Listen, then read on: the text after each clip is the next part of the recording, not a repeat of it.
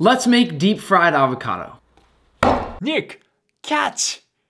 Thank you. I got enough requests for this that I'm actually gonna do it. I'll gently score my avocado, then peel the skin off. I love peeling avocados. He's totally naked. I'll season some potato starch, then dredge my avocado, then drop it in egg wash, then into my breadcrumbs. Now fry at 375 Fahrenheit till golden brown. Perfect golden brown.